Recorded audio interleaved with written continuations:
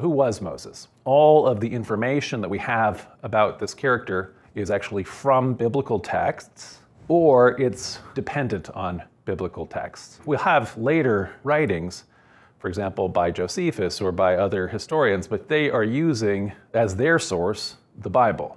So they don't have any additional text that they are working on that predates the biblical text. Nevertheless, Moses was a known figure in some of our earliest or earlier biblical sources. So unlike some of the characters and stories in Genesis, so for example, Adam and Eve and the Eden story, the Exodus story was known pretty early on, and we also have mentions of Moses.